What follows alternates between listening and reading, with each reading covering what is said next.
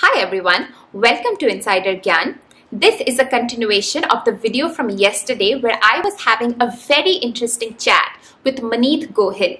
He is the CEO and founder of Lal10, which is a business built on the beautiful foundation of connecting rural artisans of India to the global markets. In today's video, Maneet has shared all about Lal10's journey to scaling up and has also shared how a feature in the Forbes India list of 30 under 30 brought Lal10 a lot of newer opportunities.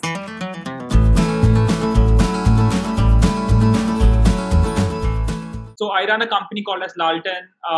We are basically a marketplace of rural artisans and SMEs. I visited this place and I saw a group of around 56 women there, and they were creating handmade paper diaries. I bunked there almost 1 year of that college, traveled across the country, getting into understanding the real problem.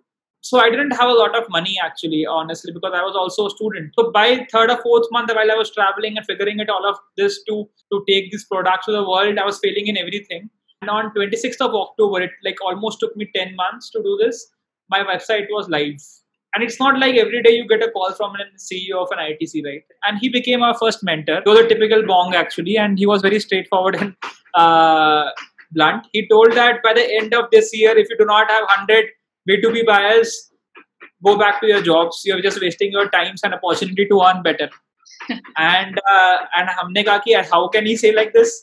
So let's like honestly that full year, almost for almost 8 months of that year since we met him, I hardly remember that we would have slept, right? Like we were working, we went crazy and mad. We were just going, making calls to international buyers, boutique owners across the globe. During the night on Skype, and during the day we were making it on the streets of Bangalore. And by the end of that year, we go about finding these people and boutiques? Is it just by research, or did you have like some companies in mind who you had to reach out to? We were doing everything actually. So we were reaching them on LinkedIn. We were doing normal Google searches. We still had interns with us in colleges. So these guys were creating a list of boutiques in Los Angeles, list of boutiques in San Francisco, list of boutiques in Melbourne. Very interestingly, we wrote down to the embassies also in India. And we wrote down to all the embassies that we are a company, we are doing this. Can you give a list of suppliers in your country? And we never knew that this would work, right? And it actually worked. The US embassy, the embassy of Peru, embassy of New Zealand, and Australia as well. So all of these countries sent a big list of boutiques and people in their countries as well. But I think the straight answer to that was a lot of hard work and persistence. So there was no plan B for us that we would fail and we'll go back to our jobs. But then by the end of that year, as we met all our goals, which Mr. Chand, sir, who was our mentor from ITC, did, he said that I want to invest in your company. I think you guys can do big. So let me put a money in your company and I want to invest. Wow. And then he said, what is your valuation? So we never knew what valuation is. So we just Googled ki valuation hota kya hai. So pata laga, it's basically the value of the company, right? So and how can you estimate the value of a company? We then discussed a lot among ourselves. We said, let's put up a number. So we told us our valuation is this many crores, right? And he said, this is impossible. Your valuation cannot be this much. So, and then so this was like very nascent and very, I would say naive or childish talks, right? And I would be imagining that he would be laughing in his head that these guys are crazy and this is kids out of college and putting a random figure out of it. But yeah, all of these discussions happened, and we then were able to pull in a lot of good investors to invest into us in that first seed round, right? Because we then thought that he's investing some amount, so let's bridge more amount, and so that we can have much. If one person can do so much for us, beneficial, so let's have good amount of people, good people which can bring a lot of values, right? Yeah.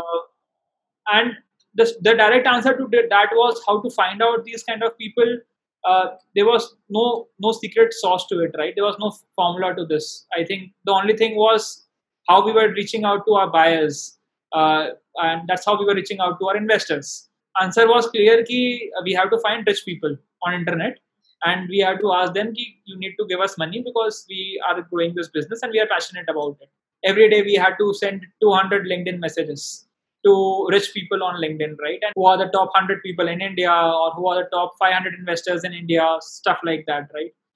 So, but you were mainly looking for like angel investor kind of people and not necessarily the VCs or the Ps, or were you looking at them as well? Honestly, we're looking at rich people only. Okay. So either VCs or angels, or not angels who never invested but were rich also, right? So it can be anything. And we got very fortunate that we become very visible to a lot of good people. I still remember, without naming that person, this guy was one of the richest person in the countries. We visited him, and it was by fluke, right? Like, so we just wrote a cold mail to him, and his office replied to us that sir wants to meet you. And we cross-checked it twice, that is it correct, and it was correct. And then the next week when he gave us time, we went and met him. He knew end to end about our business. He was around 73 years of age, running a big conglomerate, $1 billion plus conglomerate, right? And he was very quick in terms of his numbers, understanding business models and everything. He asked few direct questions to us in 10 minutes. And on the 11th minute, he told us, how much money do you want to raise? We didn't know how much we wanted to raise, right? Like, we were just blank, no plans, nothing. We were just blank. So we, all three co-founders, looked at each other. And so he asked that, how much money do you want from me? And we said that 80 lakh rupees. And then he said, okay, come the next week and take it from me. I still remember that we used to eat in good restaurants while we were in Flipkart. But while we were doing our startup, all bootstrapped, we used to go and eat that dosas, 99 dosa varieties, right? Like, which are 60 rupees. And we made sure that we had to save capital and not splurge. And in a moment, he said that on the 11th minute, and we looked at each other and we were scared and afraid. We had never seen such a big amount. We involuntarily rose up from our seats, and we had tears in our eyes. And it was a great partnership, I think. And he helped us a lot. He runs one of the biggest retail brands in the country. He took us to international buyers in UK, Australia, in Germany, US. All while you did not have a business plan, and he just sort of saw potential in your idea and offered you the money. I actually asked him the next meeting which we did with him, and I said that, so what did you look at us? Like, what did you find interesting to put in money into our company?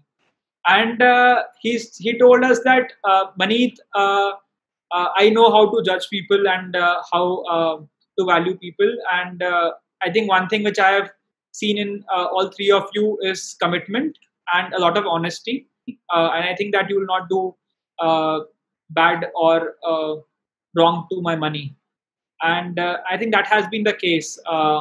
We always treated our investors' money as our own money, though our employees do not like us because we have been very frugal in many of the cases. But I think that's the key, right? The key is not to splurge capital, even if you have from whosoever investment or whatever investment you raise. So when did you guys, how did you guys think of expanding a team? You said that you were working with interns already, but at some point you might have thought कि अच्छा अब तो मतलब permanent लोग लाने पड़ेंगे, right? So we came to Noida then because we were safer here with our parents living here, and the market was also very big from Delhi NCR to be tapped. Bangalore was more of technology-enabled companies, and product companies were less stationed in Bangalore, right? So while we were here, we had capital. We rented out a small office. Then we started looking for people as well. So we hired some designers from NIFTs and some engineers from our own alumni colleges, Delhi College of Engineering, who could do sales, fresh graduates, right? So they were all young guys coming in the office, 22, 21 years. We had a team of around 8 people with that fundraise. Today we are a team of 38 people, growing very scalably. Right now we have 400 retailers across 18 countries buying from us. With the likes of Zara, Fab India, Anita Dongre, or hotels like Hilton, Hyatt, Four Seasons. Bollywood movies like Yash Raj films, Sui Dhaga, or online marketplaces like Pepperfry, Amazon, Flipkart, Samarth. But very interestingly, we have been able to create a very sustainable model for 1,200 of our artisans also, and connect them to these buyers. So how does your supply chain work? I mean, are you guys holding some of the inventory as well, or is it direct shipped from artisans to the stores and stuff? Yeah. So we are a zero inventory company, Swami. And so what we do is that we are a B2B company. So we generate inquiries. We generate around 3,500 inquiries every month. And we give it to our artisan networks. So we have micro entrepreneurs spread across the country. We give it to them. And these guys are connected with mobile technologies. So we have given them mobile CRMs, our own mobile phone applications. So they communicate with us in terms of what is the lead time, what is the cost of this inquiry and stuff. So the micro entrepreneur is basically a villager who is living in the village, who is a Lal10 employee. So these are the guys who are skilled by our teams. So these are the guys who are skilled by my design team in understanding the designs which a Zara would want to implement or Anita Dongre would want to implement, right? And these are the guys who are skilled by my operations team in terms of doing right quality checks of an order or dispatching of an order, packaging of an order. And their own house becomes a small warehouse while they dispatch the orders, right? So you said that you went and won sort of all the business plan competitions, right? What do you think was working for you guys? Was it the business model? Was it the idea? Was it the team? I think what has worked for us was a business idea which was running, a very strong confidence and credibility for ourselves as well that we have been running the business and not just proving it as a model to win this competition. Even though it was not in papers, our real competition was with people who were executing these ideas like us. And I think then also that conviction and that perseverance to not have a plan B always, and this was a plan A for us to make it work. I think it somehow reflected to the panels and helped us win. I think time and again, I would say that we have been fortunate to have a good pool of investors today. Cumulatively, we have raised more than $2 million, and not even in India, but we have people in Europe, good family offices in Europe, and bigger foundations in US. And the motive for every investor is different, right? So the motive for some investors is to see growth, a potential in terms of supply chain from rural to global scalability, right? A potential for another set of investors is, I can say, a lot of impact which is going to the community. Time and again, when I take feedback from my investors, I think, and I understand how and why they invest and where they invest, I think they have unanimously told that they don't put money on ideas or companies, right? They put money on people. And I think today also we share a lot of a good rapport among all our investors. We respect them a lot, and they respect us, and they also give us their time whenever we seek for, right? So that partnership is there, and we have always been very selective about our investors also, because investors are like your partners whom you marry, right? They are not the ones who just have a fight or a divorce and then you don't see each other. So it's a two-way street. You are saying they are obviously judging you at some level, but you are also sort of trying to see if you can make the partnership work. And I feel like, yeah, that's how it should be, right? Because it's a huge business that we are running, and no one can really be at conflict to run it successfully. Yeah, and I think we are also there for a long haul. I've seen a lot of entrepreneurs, my friends, right, and a lot of people get into startups, starting a business to minting in good exits, faster moving out of to create another company and all of those stuff. I think we don't have that ideology. I think it also becomes very important in terms of what values as three co-founders we have. Our values have also been always to build a very strong business model, a deeper one, and it takes time, right?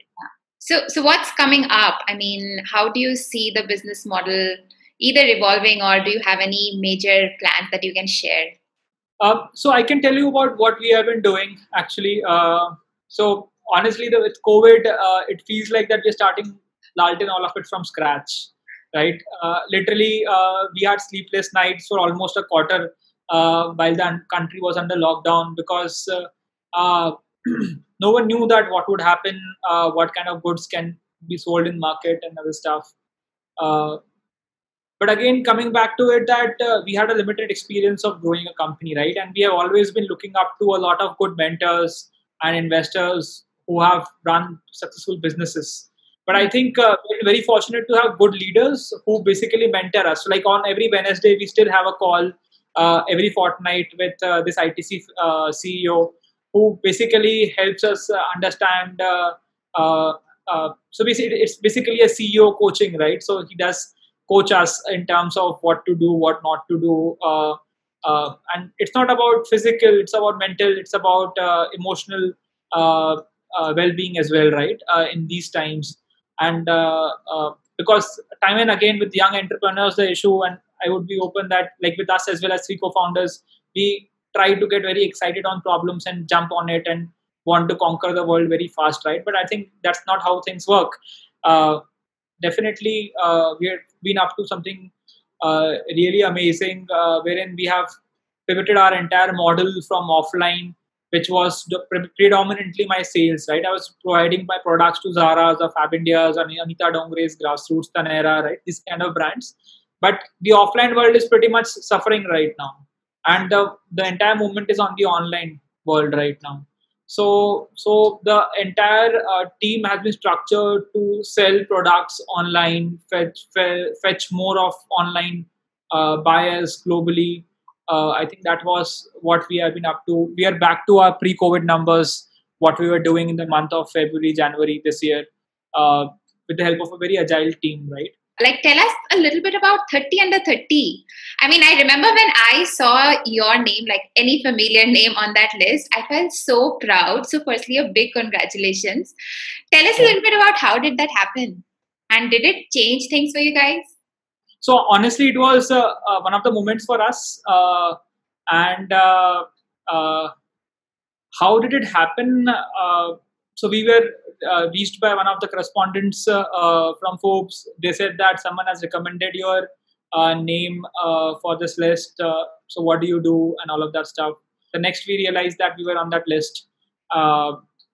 Something interesting what happened after that was that you always knew our credibilities, right? But for the world, I think we become much more credible suddenly, right? Yeah. So I would say it didn't help me fetch investors because investors do not put money on PR thing, whatever things you have been featured in, right? They value your businesses or as entrepreneurs more. But I think with Forbes and the likes of the other features, actually, something interestingly, what has happened is that we've got a lot of buyers with this attention. And I still remember that one of a very big buyer based out of Bangalore. Our list came on Tuesday, and Tuesday evening I got a call from someone very senior from that company, and these guys were the next morning they were on the flight and they came to our office on Wednesday, and they said that you guys are doing so awesome, congratulations, and we would want to work with you guys, so let's start working on it. And they immediately gave us an order of around 39 lakh odd rupees Wow. to begin with. But at least it's But doing the marketing for you, I guess, especially since you are selling it to a lot of global people, like global businesses. I think the name of Forbes has a huge sort of weight attached to it. yes, no, definitely, I think so. Even when we talk to our buyers in Los Angeles or Melbourne, they all know what it is because this has been a global list in different countries. So people are aware about it. Also now, as we are growing, we are hiring more employees. So a lot of employees come to us while we are interviewing them. So they say that, wow, sir, it's been awesome that we will be working with a company where you guys have been featured, right? I think that's a proud moment as well, and it helps in to fetching or getting good talent from the market. I think because Yeah. that has also become a big challenge. So demand is not a problem for me, supply is not a problem for me. I think getting good talent has become a real challenge for the last couple of quarters. I really wanted to thank you for coming here. I was just noting down things, and I think my takeaways have been three very key ones. One is like you guys have really persisted through the entire thing, and that's why probably you are where you are. Secondly, as I'm hearing your story, I feel like you guys have been also very agile, like adapting yourself to the business situations and the market situations, be it COVID or be it moving from B2B and moving to B2B. And third thing, I feel like what I got out of this one was getting the right mentors in the right place and keeping those partnerships right. So I don't know if you have anything to add to it. No, very interestingly, I think you're a management consultant who did your job correct in terms of applying the right key things. I think yes, definitely. I think persistence is very important, and I truly believed always that there should never be a plan B for us, and plan A should work. Yeah. So, but let's see how it works. I think we're still early in the journey, and as a small company, young entrepreneurs, I think there's a lot to be done. Yeah, wishing you guys all the best. I hope Lal10 becomes gigantic. And thank you once again for sharing your very interesting story. This has to be one of the most interesting discussions I have had in a long, long time. So much to learn about the struggles of starting your own venture and the realities that you have to deal with, right? I can only hope that you also enjoyed watching this video as much as I enjoyed having this conversation with Maneet, and hope you're taking away some key learnings as well. So if you like this video, definitely give it a like, and most importantly, please subscribe to the channel, because that's just going to keep motivating me to bring more of such interesting stories on this channel. Thank you so much for your continuous support, and I'm going to see you in the next video. Till then, bye.